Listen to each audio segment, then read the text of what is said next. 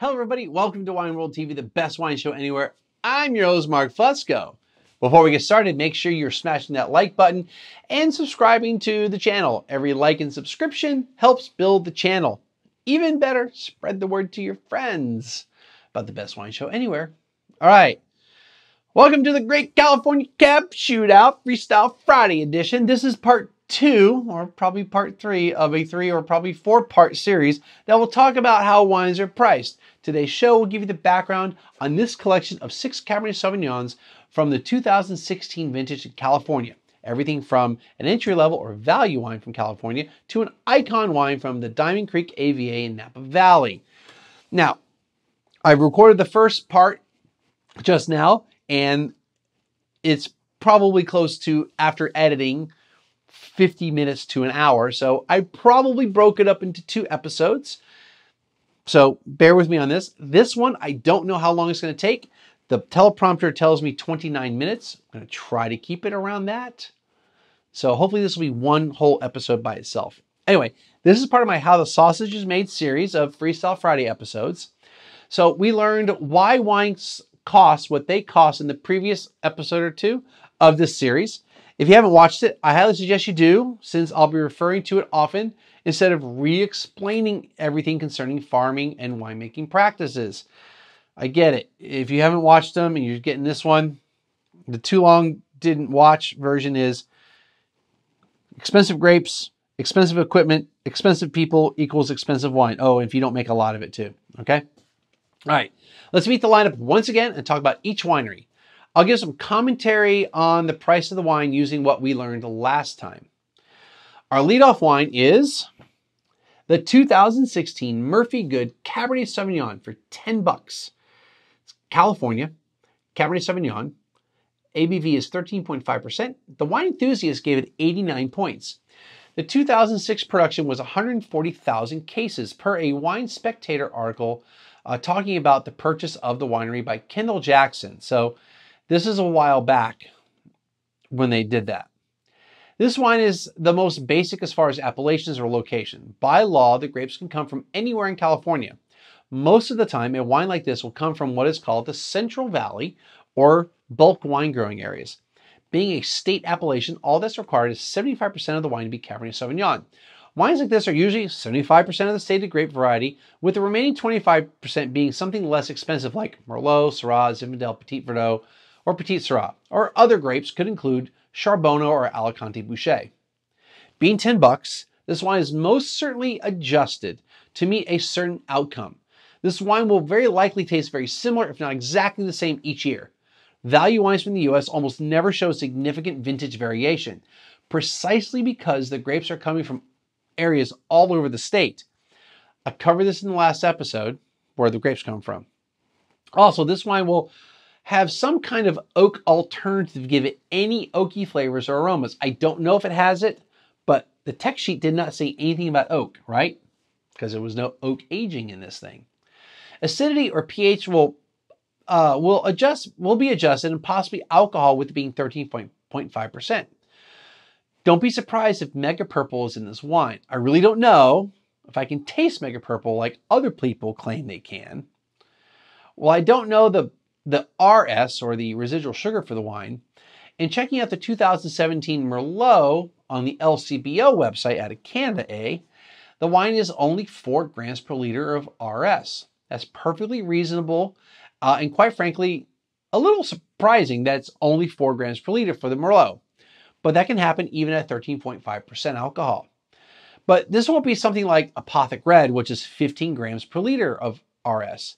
In other words, a wine that naturally came to 13.5% ABV and a final RS of 4 grams per liter is definitely possible. But I still maintain that all these were probably adjusted to get the same end result each year. Call it making wine by the numbers.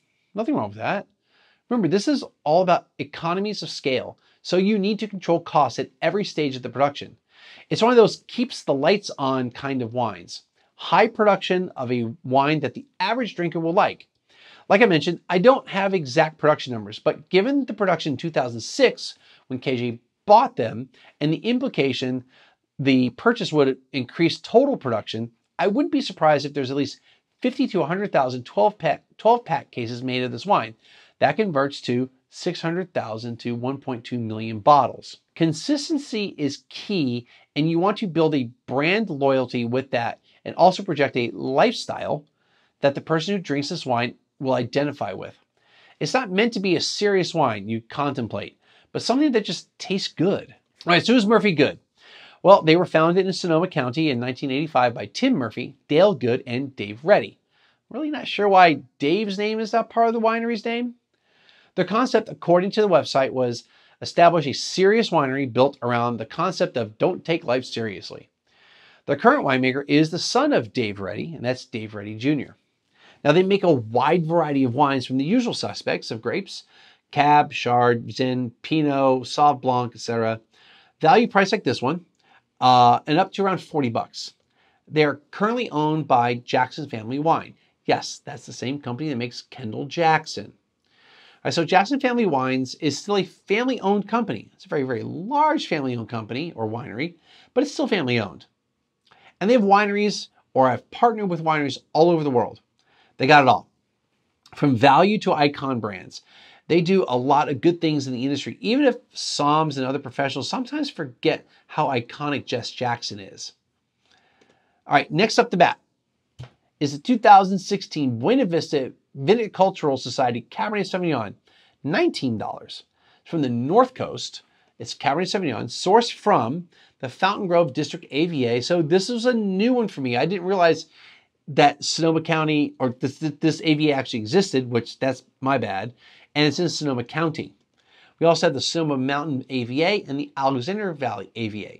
And then it says other North Coast areas. So those first three are all from Sonoma County. And then you have North Coast. The ABV is 13.5%.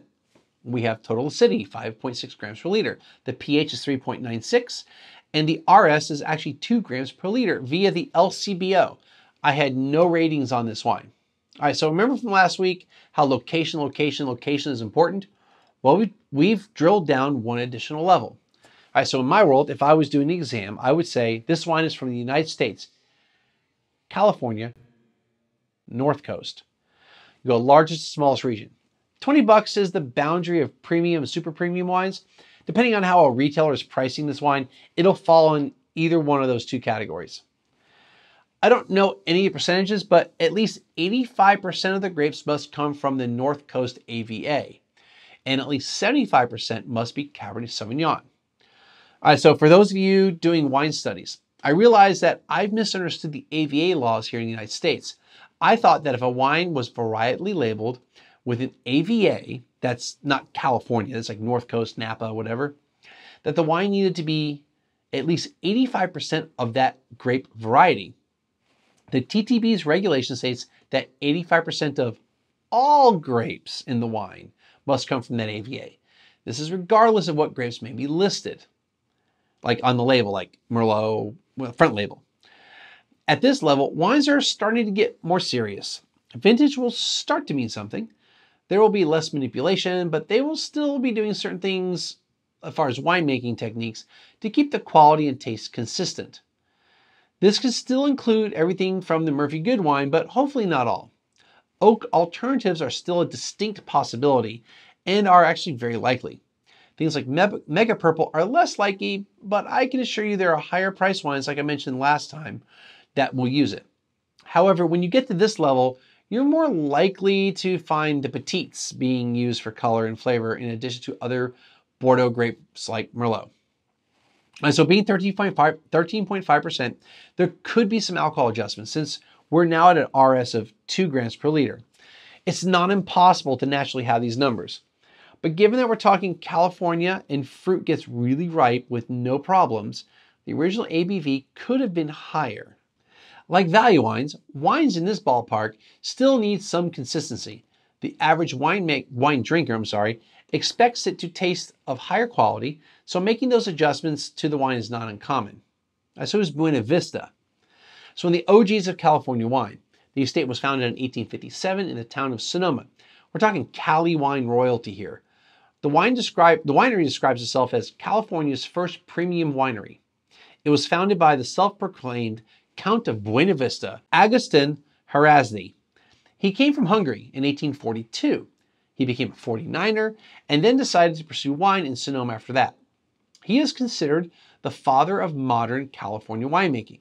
He was definitely a pioneer, not just in wine, but in other things. He lived life to the fullest and was very instrumental in wine and a risk taker. He died while in Nicaragua looking to create a sugar plantation. So the winery changed hands a few times after Harazdi's death. The vineyards were destroyed by phylloxera. Then Prohibition kept the winery closed. It was revived post-Prohibition and changed hands a few more times and grew to 1,000 acres. Finally, in 2011, it was acquired by the Boisset collection, which is led by JCB, or Jean-Charles Boisset. He's a character. I want to meet him someday. Hey, JCB, if you're watching this, let's hook up. All right, the winery is also listed on the National Register of Historic Places, a California historical landmark, and a Sonoma County historical landmark. They also make a wide range of wines. Now, I believe this is a DI wine. I also believe that the Murphy Good is one. Now, DI means direct import. It's not an imported wine, but it's typically a wine meant for specific retailers or restaurants, usually an almost exact replica of another wine with a slight change in recipe. These wines usually come with a great margin for everybody involved. Well, how can you tell? Well, not being on a winery's website is a clue, but that's not 100% reliable. Luckily, someone at the winery was able to provide me with a text sheet to fill in some blanks. Many of their wines are $30 and above, going as high as $250. Given that the grapes are sourced from multiple areas, its production is probably in the tens of thousands of cases. I'm totally guessing here, but especially if it's a DI wine like I suspect, you need to have enough cases to supply, say, large chains. All right, batting third is the 2016 Silver Ghost Cabernet Sauvignon for $35. Now this is Napa Valley, blend of 90% Cabernet Sauvignon, Clone 7, Clone 337. Hey, that's the origin of my first wine channel, 1337 Wine. And then 5% Cabernet Franc and 5% Petit Verdot. This was sourced from 1/3 each of Rutherford, Calistoga, and the Yountville AVAs, or sub-AVAs of Napa. It was aged 22 months in 50% French New Oak. The ABV is 14.5%. It scored 93 points from the tasting panel and a gold medal from San Francisco International Wine Competition, 91 points from Wilfred Wong, 90 points from Wine Enthusiast Decanter and James Suckling. We are smack in the middle of ultra premium. We now start seeing oak specifically mentioned on text sheets. So it's going to be a little more likely on text sheets you're going to start seeing oak mentioned, is what I'm trying to get at. So, but I'm also not saying that you won't have a text sheet for wines under $30 or under $20 or even under $15, but most likely those lower price wines really don't have a lot to say on a text sheet, as far as like the technical numbers. And the consumer of that $15 bottle of wine from Cali usually doesn't care about the pH of the wine. We've also drilled down another level. So United States, California, North Coast, Napa Valley. As a result, more expensive grapes mean more expensive wines. Add oak barrels, so 50% new and from France. And wine sitting in inventory for a total of 2 years also drives up costs. Now, I'm not saying we're finally talking real wine here, but the winemaker is even less likely to do any adjustments unless necessary to keep the wine on track. No guarantees with wines in this category, but according to the documents from the trade page, the winemaker and owner Weston Eidson uses minimal intervention. This usually means only minor adjustments, if any at all, to the wine. Now, what I just talked about is the category in general. I'm not saying that Weston does adjustments, because I asked him, what does minimal interventions mean to you? And he kindly replied to me, which was awesome to get a reply. So this is what he said when I asked him that question. So I'm going to quote it. I like to think of low intervention as, in a way, not making the wine, but shepherding grapefruit to its destination of great wine. Knowing when not to do something can be as important as when to do something. Okay, so I interpret this as he pretty much just lets the wine do what needs to happen. If he needs to guide it in some way, then he does. And I'm not saying he's going in and manipulating things, but he might have, there might be an acid adjustment. Maybe the acid is too low and he has to acidify, but not to do anything other than just to make sure like the wine doesn't go below a certain pH. The lower the pH, the more chance of, the higher the pH or the lower the acid, the more chance of spoilage, bacterial spoilage or other things happening. So, I mean, acid adjustment is not uncommon around the world. I don't think he's adding mega purple. I don't think there's a need to add mega purple to a wine like this. I don't think he's doing it in alcohol adjustments. If anything, it's maybe an acid adjustment, and that's probably it. Unless he has a stuck fermentation, he might have to do some stuff with that. But my guess from what the website said and what he sent to me is he pretty much just presses the grapes, gets the fermentation started, probably does temperature control to make sure everything runs smoothly, and might adjust temperature here and there to keep the fermentation going at a certain rate. And that's probably it. Has the oak aging, checks the lab numbers, make sure the acid and the pH and the TA are fine, and everything else, checks for other levels. And if he has to make an adjustment, does. But he sounds like he's pretty hands off, to be honest. Okay. All right. So the other thing is, you also saw that the wine got a lot of ratings of 90 points or higher. So this can also add to the reputation of the winery and therefore the price. So I didn't get production numbers from Weston. I didn't ask in the initial email, and I didn't follow up with it. But he only makes one wine. So this literally can mean anything in terms of production, and I'm not going to try to guess. I'm sure he makes enough wine to earn a living. Now, the winery's first vintage is 2012. When you look at the web page, it looks like it's 2016, but he confirmed it was 2012. So Weston Eidson is the owner and winemaker. His great-great-grandfather was a pioneer of the auto industry in England, and his name was John Montague. He was also close to the founders of Rolls-Royce. Hey! The name of the wine comes from the famous and John's favorite car, the 1909 Silver Ghost. Not a bad thing to name wine after, right? Now, Weston is from the UK, but has traveled extensively around the world to learn about wine. He settled down in Napa to start making wine. He's had some incredible mentors, and I told him this in the email. So mentors in Napa like Jason Moore of Modus Operandi Cellars, where Weston worked for a while, and then Russell Bevan of Bevan Cellars. Okay, we got some rock stars there. Okay, to keep the baseball theme going, we've got the next batter up. Now, in baseball, this is the cleanup hitter, the guy who's supposed to hit that grand slam. Not saying that the next wine can't fulfill this role. It can, but we have two more heavy hitters. So let's just say we've got a strong middle rotation here.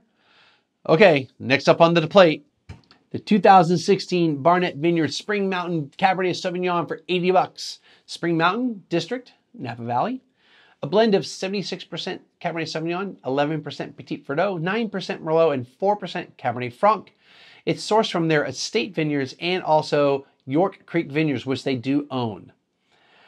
It's aged for 22 months in French oak, 65% new, 35% 2 to 5 years old. ABV is 14.6%, total acidity 7.2 grams per liter, pH 3.64, which is right at the sweet spot. Its RS is 1.25 grams per liter. So thanks to Andy Barty for emailing those last values to me. Only 105 barrels are made, so it's approximately 2,600 standard size bottles. It got 92 points from Wine Spectator, 91 points from Robert Parker, aka the Wine Advocate. Parker actually retired from reviewing wines in 2019 after he sold the Wine Advocate a few years earlier. All right, so $80. This wine is not cheap by any means. I'm not saying the Silver Ghost is cheap either.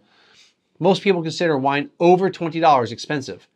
Now we're getting to prices where someone is well off can afford to drink something like this a few times a month, maybe even once a week or a couple times a week. And we are now in luxury territory, almost dead center of that spread. It can also be a special occasion wine. Wine is a gift, a Saturday night dinner at home wine, going to a small dinner party wine, impressive date wine, At a restaurant, we're pushing 150 bucks, so you're making a statement. Like Silver Ghost, we have a breakdown of grapes, where they come from and the oak. We're also another level down, so United States, California, Napa Valley, Spring Mountain District, higher rent district, in an already high rent district. Though we only have 76% Cabernet Sauvignon here, still it meets the minimum required for an AVA. Petit Verdot makes a strong appearance. It's a common blending grape with Cab that can bring structure and tannin. If you remember my band story from last time, this is where I kind of got some of that. All right, so all 4 grapes that are used in this wine are part of the big 5 Bordeaux grapes. Really, there are 6 traditionally, but so little Carmenere is planted in Bordeaux that's kind of forgotten. All these grapes play well with each other and bring something to the table. I'll get into the cost of the grapes at the end, but each of these grapes have a different cost, even when you own the vineyards. Cabernet Sauvignon is actually only the second most expensive grape in the group as far as like when you're buying grapes. Can you guess the rest? In addition to the internal cost of the grapes, all the grapes on estate-owned vineyards is hand harvested. So both vineyards they got it from did hand harvesting. And this is an additional cost to the wine. You'll see that we still have 22 months of oak aging, but we are now at 65% new and 35% being 2 to 5 years. For the Silver Ghost, we don't know what the other 50% is in terms of how old those barrels are, but they're probably like a 2 or maybe in 3 to 5 year type of thing. But we have money tied up in new barrels and inventory sitting on a shelf. Here's another thing. We now have production numbers for a specific wine. 105 barrels. That's 2,625 cases, 31,500 bottles. From what I can tell, or what I can see on their website, they are doing the usual winemaking here. They mention punch downs to get extraction from the grapes and fermenting each block separately. Okay, so what about the winery itself? It was founded by the husband and wife team, Fiona and Hal Barnett, in 1983 after multiple visits to Napa in the 80s. They purchased 40 acres of land in the Spring Mountain District. There were not any vineyards on the site, so they had to start from scratch. The first vintage was 1989 with 232 cases of this same wine. They didn't move in full-time to the property until 1991. They've been at it ever since. They have a total production of 8,000 cases right now from about 9 different wines. So 5,000 to 6,000 of those cases come from the Spring Mountain District. All these wines get distributed to 19 states in the US, 3 states in Canada, and 11 other countries. So while 96,000 bottles sounds like a lot of wine, and it is, it's also got to be spread out. Realize not every wine gets distributed to all the places, but those 31,600 bottles of Cab probably are, or for the most part. This winery is solidly in the medium production category in my opinion. It might be still small to medium. Now we're on the top of Spring Mountain here, 2,050 feet to be exact. So we got some great mountain fruit going on, higher altitude and above the fog line or inversion layer. So plenty of sunshine during the growing season, at least 3 extra hours per day as a matter of fact, at least according to the website. Okay, I know that this is a lot to take in, but we only have 2 more wines to dissect.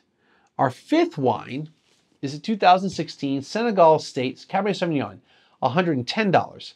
Napa Valley, blend of 83% Cabernet Sauvignon, 6% Petit Verdot, 6% Malbec, and 5% Merlot. Fermented in 85% stainless steel and 15% oak tank. Aged for 20 months in 85% new oak. Now the oak's not specified. ABV is 14.7% alcohol, 4,000 cases produced, that's 48,000 bottles. Now realize all these production, like all these bottles numbers are assuming they're all this size. The majority of like wines, even when we get to the higher price wines, will be a 750, but they will make some that are 1.5s, maybe some that are 3 liters, probably very few, and you might have some that are half bottles, but we're just assuming 750s. This wine scored some points too, 95 points for Robert Parker, Wine Spectator, and Jeb Dunnick, 92 points from James Suckling. Let me talk about why I'm putting these ratings in there, because I've never put ratings in any of my shows. I'm showing you the pedigree of these wines by other people. I'm kind of reviewing these wines in the next episode, but I'm really just doing the blind to see where we are quality-wise. Okay, we are starting to get into rarefied air here. These are those skybox wines, the super luxury category of wines, 100 to 200 bucks. Now you might think we're taking a step backwards since we're only dealing with just Napa Valley fruit. The estate sits wholly inside St. Helena AVA, which is a sub-AVA of Napa Valley. So why they chose to use Napa Valley AVA rather than St. Helena AVA, I really couldn't tell you. In my opinion, I just don't see St. Helena on many labels. The Rutherford AVA is seriously a stone's throw away from the property, so it may be just that Napa Valley has more recognition than St. Helena to them. Don't get me wrong, for the most part, Napa Valley is plenty for a wine from this area. It doesn't have to have the sub-AVA. The amount of Cabernet Sauvignon compared to the other wines is higher, so this might be another reason why we're talking more expensive. The least expensive grape in the blend, Merlot, is also lower than the others. This will also help explain some of the cost. Add in that oak tanks are used for 15% of the fermentation. Not sure if these are new or not, but I understand these are not open-top fermenters. These are regular barrels or larger puncheons, typically around 500 liters versus the 225 for barrique. Your amount of new oak is also increased to 85%. The text sheet doesn't specify French or American or any other type. If it's all French, then that's some serious cash. However, if it was, I would think that they would tell us. So it might be a mixture of French and American. Probably more French than American, but I don't know. The mixing of barrels is not uncommon. It's expanding the spice rack, so to speak, and it can also be a way to save costs from year to year. All right, 4,000 cases, 48,000 bottles. They produced 4 other wines in 2016, which totaled only 1,540 cases. So total production is just over 66,000 bottles for the 2016 vintage. Now each year they have a different amount of wines available, so their production numbers will vary. Plus 2016 was only their 4th vintage. The point is we have less total production than the Barnett for the same year, so scarcity might be a factor. Ratings. Yes, they got quite a few ratings of 92 to 95 points. They quickly have built a reputation for their wines. An article I read about them from the Napa Wine Project, there's a link below in the description, talks about the 2013 vintage being reasonably priced. I don't know what that means exactly, but let's say it wasn't sold for 110 bucks. Maybe it was somewhere in that $50 to $80 range. Let's get into some history of the winery because that will also help with the pricing. This property is another one that has a long history of winemaking in Napa Valley. While it was founded in 2013 as Senegal, it was called the Inglewood Estate prior to that. Now, this is no relation to the Inglenook Estate, which is actually very close by in the Rutherford AVA. In fact, it's a short 3.6-mile drive to the south, with both properties butting up against the Mayacamas Mountains to the west. As Inglewood Estate, it was founded in 1879 by Alton Williams. As what happens in the wine world, the estate changed hands multiple times over the years. In 2013, David and James Senegal purchased the property. James was a co-founder of Costco, and his son David worked for Costco for 21 years. So they have a bit of disposable income to buy a winery. It's very common in Napa. The property had been making wine, so they were able to hit the ground running with their label Senegal for the 2013 vintage instead of waiting at least 3 to 4 years. But instead of being the stereotypical wealthy people who buy a winery because it's cool, David went right to work getting his hands dirty in the vineyards. He put a lot of work and technology into the vineyards to be able to really drill down and get all kinds of data like temperature, soil, moisture, and barometric pressures. They also have a very sophisticated irrigation system that can pinpoint individual vines. In addition to this, significant work was done in the winery with expanding the existing caves into the Mayacamas Mountains. So a lot of money was invested in this winery. Let's remember, at the end of the day, a winery is a business.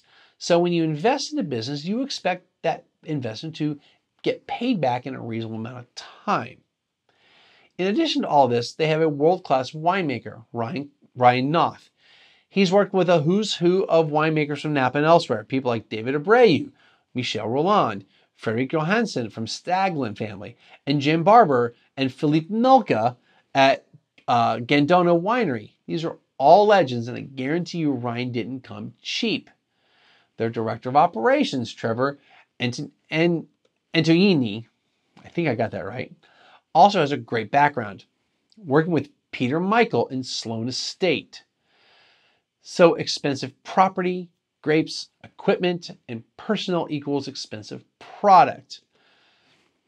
Now, I mentioned this in the last episode or 2 episodes ago about, initial costs. You may have a boatload of cash, so you may not be really worried about your making back your initial investment, but you want to stay profitable. I don't know if that's the case here, or they're figuring in the cost of buying the winery, the cost of all the upgrades, the stuff they're doing in the vineyard, making the caves. I have no idea. I do know that there are wineries in Napa where they're like, yeah, we're not going to worry about making our money back from the initial investment. However, from that point on, we need to have a profitable company.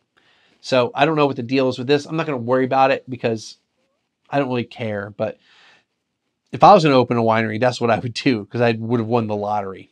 I'm not opening a winery. All right, and now we get to our last wine. It's Cleanup Hitter. All right, for the group, yeah, I know the Cleanup Hitter's 4th. We already talked about that. But we're in the last one here. So the 2016 Diamond Creek Vineyards Gravelly Meadow, $250 for the 750. This one cost me $130.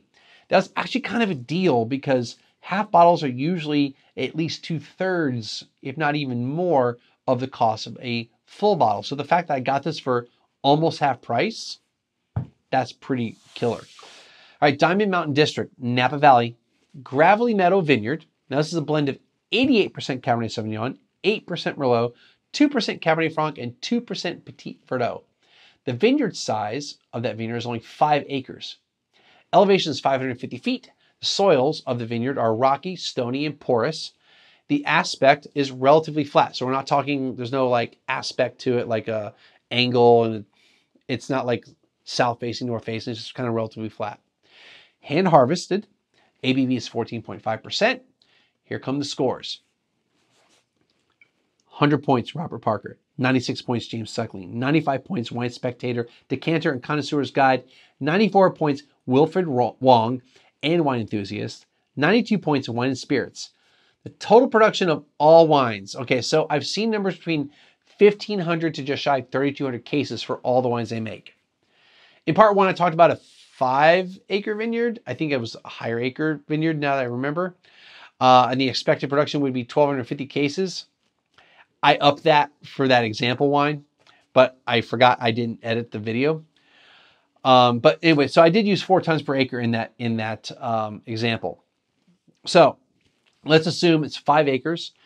They would, at 4 tons per acre, this would be about 1,250 cases.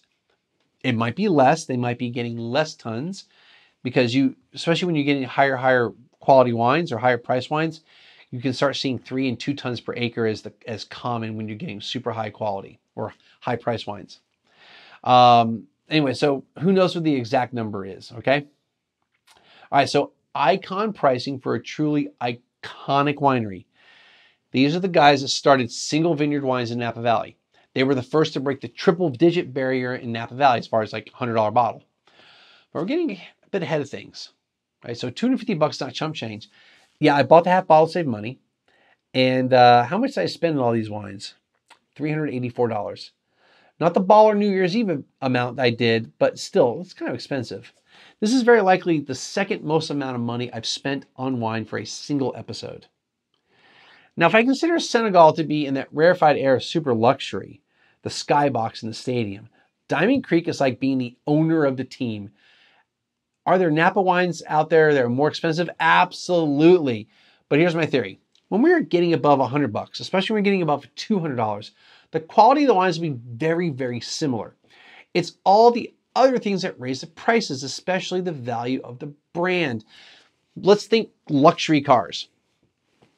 $50,000, $60,000, $80,000 cars, right? $100,000 cars. I'm not talking supercars like Lamborghini Countach and all that stuff. I'm talking like, Mercedes, BMW, Cadillac, Lexus, that type of stuff. The quality of those cars are equivalent. It's the styling. It's like the little touches in the interior. Maybe one has a THX sound system. The other one has some other super duper sound system. Maybe the wood's a little different. Maybe just the feel of the car is a little different. Maybe the ride's slightly smoother, but they're all going to be about the same. It's all about maybe the quality of those finishing materials that makes that an $80,000 car versus a $50,000 car. It might be that the reputation of that car or that model car is a higher reputation, even though the cost of materials is still the same as the $50,000 car. Personal preference, what's more popular, all that kind of stuff. In wine, when we're getting really expensive, 100, 200 for sure and higher, the quality is, I'm not saying exactly the same, but the quality to price ratio, as far as like how much, like this is $250 bottle of wine, right? If I tasted a $500 bottle of wine, is it going to be twice as good as this? I think not. Is this wine 25 times better than this one? Maybe not 25 times better, but it's definitely going to be a better wine. Or I hope so when I taste all these. These should not flip. I'm going to say this in the next episode. These might flip, probably not. These might flip, or these might flip, okay? We're not going to see like a dramatic flip of like here, here, here, here, that type of thing. That will be like these flip or these flip, but they could happen as far as what I perceive. Anyway, let's break down the wine first. So United States, California, North Coast, Napa Valley, Diamond Mountain District, Gravelly Meadow Vineyard. Yes, we zeroed in on that. And that's only 5 acres in size. Bullseye, brah. And the price tag to go with it. We've got 88% cab. We are now at the highest amount of cab listed. And while we have 8% Merlot, I guarantee you this is not inexpensive Merlot. Not that the others were, but this Merlot is probably the equivalent of some of the most expensive Merlot in Napa.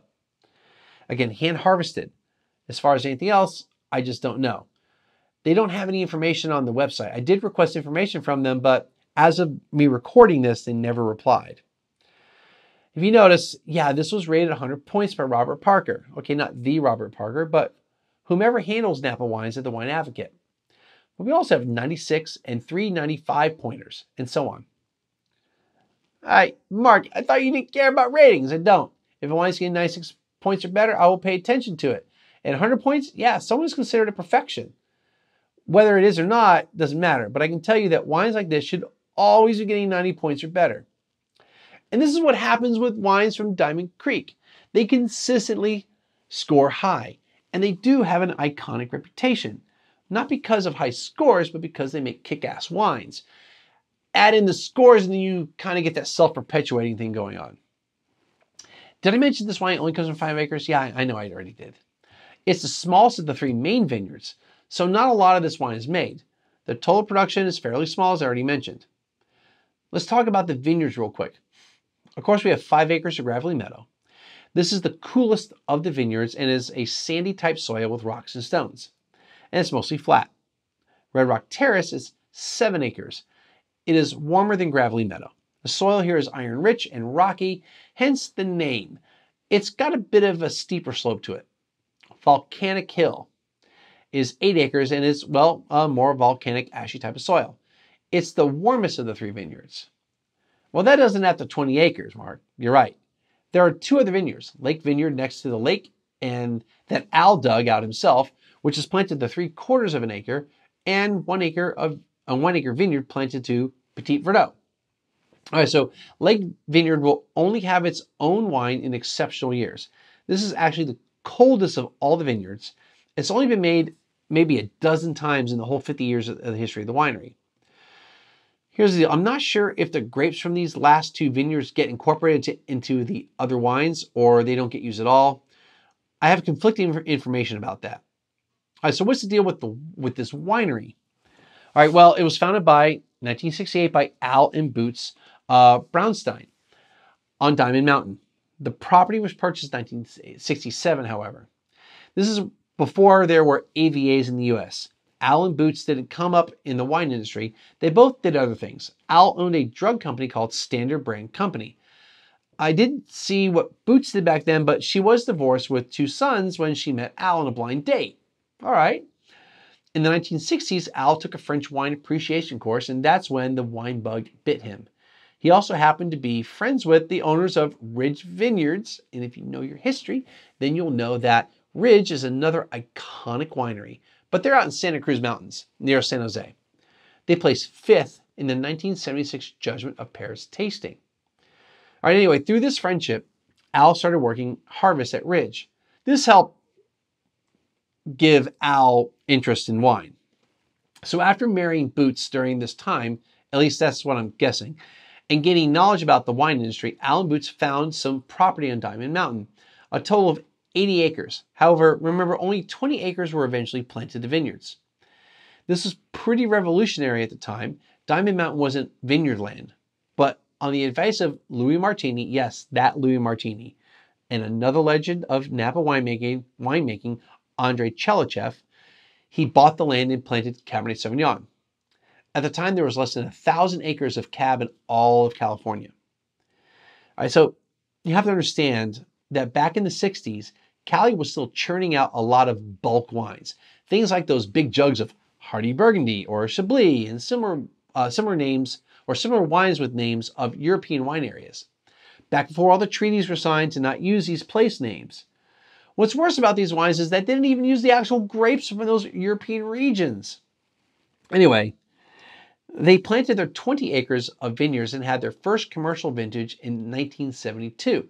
The Diamond Creek name comes from the quartz in the stream that flows through the property.